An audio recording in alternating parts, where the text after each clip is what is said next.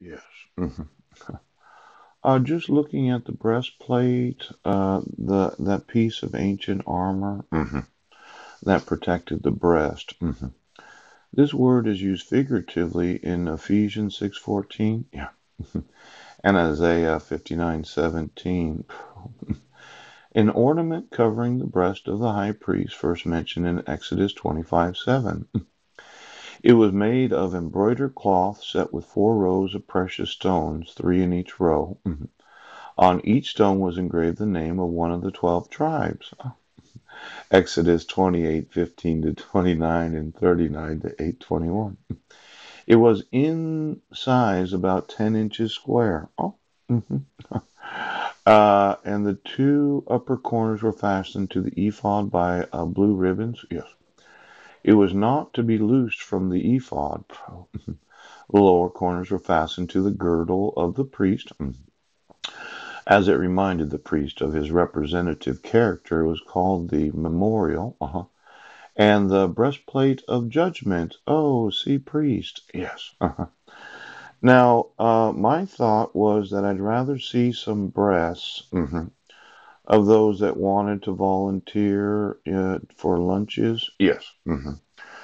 See, as I understand it, there was the availability of using the hands of a man, yes, to lock, yes, the breasts of a woman so that you could stuff their breasts full of memories that they didn't want to remember or they were unable to remember. Oh. Now, I've been wanting to speak to Marilyn about her involvement of what Mike's been doing. Yes. And I think that Mike probably did lock a lot of breasts to his own wife without her knowledge. See, I did see what Heidi was doing, yes. But Marilyn did not see what Mike was doing. Yes. Now, I would say that when you sent notices of court hearings to 1023 Kitchen Dick Road, yes.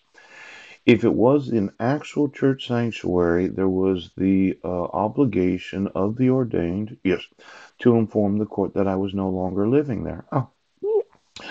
But if the actual location of the fifth wheel, where I got served numerous times and I was arrested, yes, was private property that had been sold to somebody else, yes, as it said on Zillow, yes, then I was living on the property of somebody that didn't have or was not an employee of the church. Oh, now it would be a surprise to me, yes, that there's a third party liable, yes, for the court orders that were sent to 1023 Kitchen Dick Road, yeah, that happened to be the fifth wheel that had an electricity, box, yes, that got turned off on me in the middle of winter.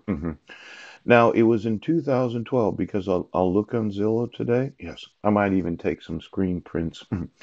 Did the owner of the property that purchased it in 2012, did that owner know that they were legally liable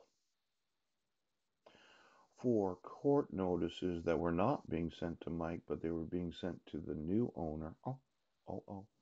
Now, I would have thought that any person that purchased that property, yes, where it was my actual residence, if they found out that the individual that sold them the property, yes, had intentionally been sending court notices to the new owner, not only would I sue forcefully,